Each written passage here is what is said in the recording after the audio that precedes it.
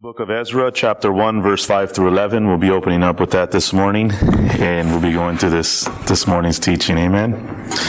So, Father, in the name of Jesus, we just come before your throne this day, Father God, just thanking you, Lord Jesus, for another beautiful day, another wonderful morning, Father God. Thank you, Father God, for another breath of life this morning, Lord Jesus, and thank you, Father God, that, Lord, that's what we're here to do, Lord. We're here to celebrate the life that we have in you, Lord Jesus. Father God, thankful, Lord, that every morning, my God, and every day, my God, we get to celebrate, Lord, Father, the life that we have in you, Lord Jesus, the life that you have freely given us, Father God.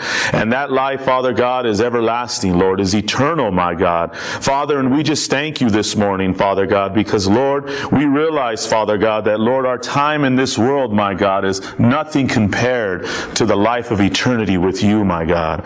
But, Father, we thank you this morning as we're able to come together, Father God. And, Lord Jesus, we're able to worship you and glorify you and praise you and bless your holy name, Father God, for you are worthy of all praise, my God. And, Father God, as you are teaching us, Father God, to walk and to live, Father God, in that eternal walk, my God. Father, Lord, recognizing and realizing, my God, that, Father, Lord, we can serve you now. We can bless you now. We can glorify you now, my God. So, Father, this morning we come before your throne, Lord, and thanking you, Lord. Thanking you, Father God, for all that you have done for us, Lord. Thank you for the salvation that we have in your Son, our Lord Jesus Christ, this morning. Thank you for the forgiveness of sins. Thank you for your love, my God. Thank you for your mercies and your grace this morning, God. Thank you for your peace and your joy, Lord God. Thank you for, Father God, Lord Jesus, the work that you began in us, you will see it to completion until the day of our Lord Jesus Christ. Thank you for your Holy Spirit, my God, that lives in us, my God. Thank you this morning that we together collectively are the temple of the living God. Thank you, Lord, that you are the head, Lord. Thank you that you are a good shepherd, my God. Thank you, Father God, as we are here this morning, Father God, to, Lord, to just come humbly before your throne, submitting ourselves unto you, Lord God, and, Lord, resisting the devil, as your word says, he will flee from us, Father God. Lord, we thank you this morning as you are Lord of lords and you are King of kings. You are the Alpha, the Omega, the beginning and the end, the first and the last. You are the resurrection and you are the life, my God. And Lord Jesus, you are Lord of all, my God. So, Father, we just thank you this morning. We ask you to forgive us of our sins, to forgive us of all unrighteousness and uncleanliness, Father God. Father, you know our hearts. You know, Father God, Lord, Father, everything that goes on within our minds, Father God. And, Father, in the name of Jesus, we ask you, Lord, if we have allowed any life other than, Lord, your life, Father God, to come to life within our hearts and within our minds, Father God. Father, we ask you for your forgiveness of our sins this morning, Lord. We repent of all unrighteousness and uncleanliness, Father God. And Father, we ask you this morning to forgive us of our own self-righteousness, Father God, our own good merits, Father God, because we recognize, Lord, that even in that we fall short, my God. Father, we ask you to forgive us of our sins. Forgive us, Lord God, if we have, Father, allowed the ways of the world to compromise, Father, our walk in you, Lord. Forgive us, Lord God, if we have compromised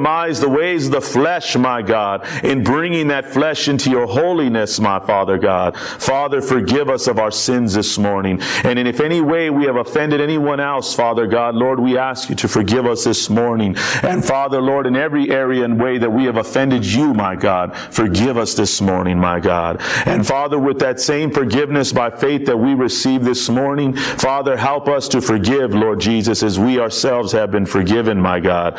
Lord, recognizing, my God, that, Lord, we are not to walk with bitterness or unforgiveness, Lord, but to walk in the freedom of your forgiveness and your mercies, Lord. Father, therefore, my God, with the same mercy we ourselves receive, Father, we can give that same mercy to someone else, my God. Someone else that, Father, maybe does not deserve it, my God, as we did not deserve it. But, Lord, we give it because we ourselves have received it, my God. And recognizing, Lord God, that we have all that we need in you, Lord Jesus. So Heavenly Father, we just thank you this morning. We come together, Lord God, looking to you, Lord, the author and the finisher of our faith. We ask you this morning that your will be done. We're here to seek you, Lord God, to seek your word and to seek your presence, to seek, Father God, Lord Jesus, what your perfect will is, my God. And Father, in the name of Jesus, we lay every hindrance aside, my God. Every sin that so easily entangles us, Father, we lay those things aside this morning. Every distraction, Father God, everything that is going on in this world, my God. Lord, you are in control and know it all, my God. So, Father, this morning we come together trusting you, believing you, Lord, and knowing, my God, that you, Father God, are faithful, my Lord. So, Father, this morning we thank you, Lord. Father God, we thank you that you did not give us a spirit of fear, timidity, but a power of love and of a sound mind and discipline, Lord. We thank you this morning, Father God, for this time, Lord. In the mighty name of Jesus Christ we pray. Amen.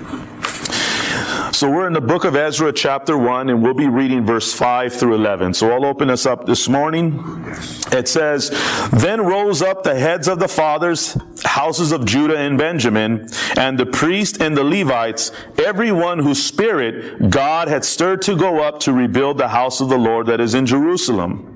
And all who were about them aided them with vessels of silver, with gold, with goods, with beasts, and with costly wares, besides all that was freely offered.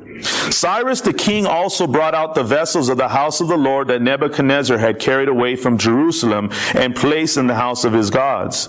Cyrus, king of Persia, brought these out in the charge of Mithridath, the treasurer, who counted them out to Sheshbazzar, the prince of Judah. And this was a number of them: 30 basins of gold, 1,000 basins of silver, 29 censers, 30 bowls of gold, 410 bowls of silver, and 1,000 other vessels. All the vessels of gold and of silver were 5,400. All these did Sheshbazzar bring up when the exiles were brought up from Babylonia to Jerusalem." So this is a portion of scripture that we'll be looking at this morning.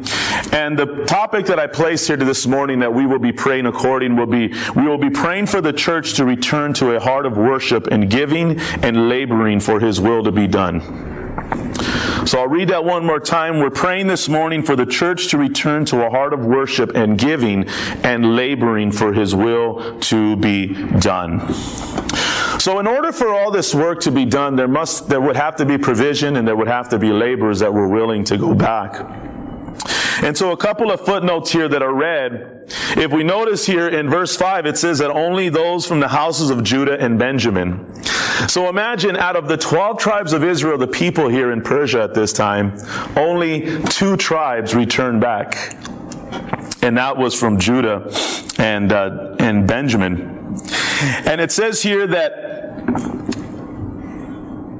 in this time that the other 10 tribes, because they were taken by Assyria, which were, they were captive by Assyria, that they were so utterly destroyed and so utterly scattered that they must have come to a point in time that maybe they didn't even realize that, was this really even their heritage? Was this even really their people? Were they really obligated to go back because they weren't even sure if I'm even from that tribe or where I'm even from anymore? They had lost their way, and they had lost who they were as a people. So the thought is that many, because of that, felt, well, then I'm not really obligated to have to go back and rebuild this. But Judah and Benjamin did. And thank God they did. They were unwilling to share in the vision of rebuilding the temple. So there was a vision given. This is what we're going to do. This is what God wants us to do. But because they weren't sure, and there was just so much confusion at that time, that I just felt, well, no, I'm not catching that vision, so therefore we're not following. But what I love about this, it says here, and the priest and the Levites, everyone whose spirit God had stirred up to go up to rebuild the house of the Lord that is in Jerusalem. So how many of us know, though, it has to be God that stirs up his people, that God knows there's a reason and a purpose for everything. We're not here to point fingers at those that didn't go back. It is what it is. That's life. But what I love about it is that God did stir up the heart of those from Judah and Benjamin, the Levites, the priests, to go back in the rebuilding, because they were able to see the vision that there would be a restoration of the temple. This could be possible. The very presence of God, everything that we were as a people, could be restored. But it wasn't in their own. It was by the Spirit of God that God drew them to this work. I read this here in verse 5 through 6. It was a good footnote. It says, the journey would be difficult. It would be dangerous. It would be expensive. And it would last for over 4 months. So definitely it was going to take up their time. The conditions were poor. This was a desolate land. This land was in ruins. It was destroyed. So they're not going back to a nice land they have to go, it's a cleanup. It's a place that has been utterly destroyed. And not only that, it was a hostile environment. Because Israel had many enemies. Jerusalem had many enemies. And they were happy when they were destroyed. They were happy to see the children of God, the people of God, destroyed. This is what they had waited for. Because they feared Israel. They feared Jerusalem. They feared this nation for so many years. So there had been no rebuilding. It was still utterly wasted. And not only that, according to Persian records, in this time, there were many Jews that had accumulated great wealth.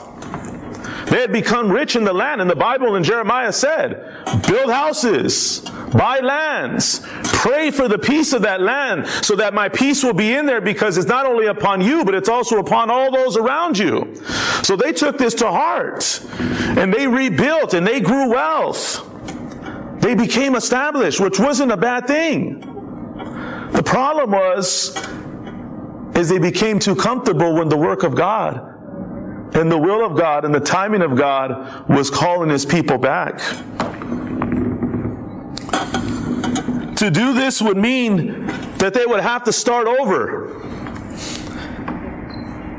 And they may have had to have give everything up. So imagine, they already have an established in Persia. So in order to go back to Jerusalem, this could cost them everything. They would have to give up their land. They would have to give up and give their wealth. And they would have to start over in the land they weren't even sure was going to really be built back up. The Word of God said it, but they didn't fully understand it. So many chose the comforts. They were not willing to sacrifice what they had become so accustomed to knowing. It's not a bad place, but it's a dangerous place. Because I don't believe that it was just in their wealth that they had compromised, but they had also become part of the gods and everything else that was part of Persia at that time. And I placed here, are we as a church ready and willing to be that sacrifice for His glory and for His truth to be revealed? Are we willing to choose comfort over what God wants and what His will is today? Because that is a real place. It's not an easy place to have the comforts of the world.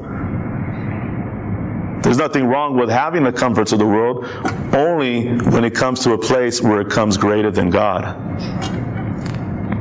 We read about the rich man who the Lord says, sell all that you have and give it to the poor and come and follow me. And it says he was downcast because he had such great wealth.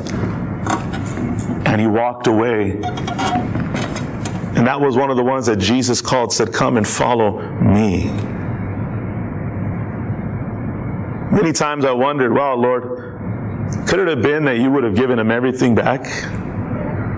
All you were looking for was the heart? Because he named all the other commandments that had to do with people, but he forgot the other commandments that had to do with God. It was a heart unto God. Giving is not because God needs it. We know that. The Bible says He owns 1,000 cattle on 1,000 hills. God owns everything. He does it because it's a heart of worship unto Him, not just with our words, not just with our lives, but in everything that has to do with our lives, our heart. And our finances, our resources are part of our worship unto God. We do it because we love Him. We do it because we recognize, Lord, it's all yours anyways. But in that, we become so free. Because never will our jars run out. Will our well run dry.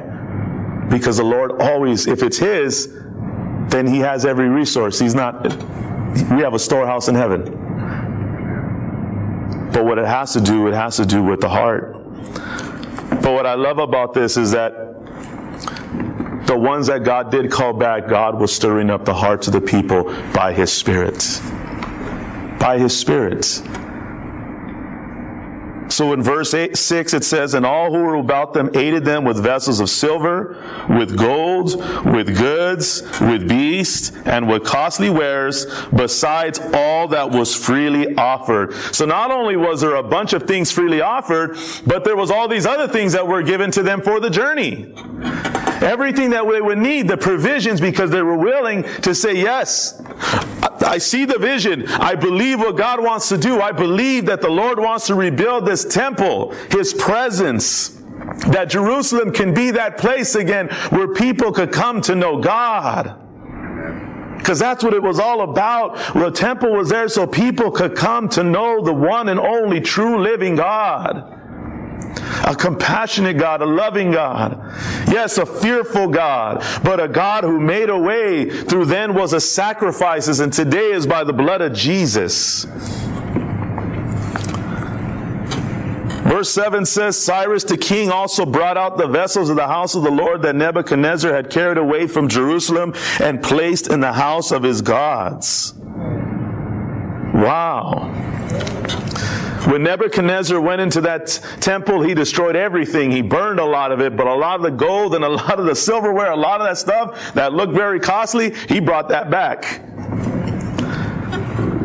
But see, God was keeping His promise by restoring everything that was taken.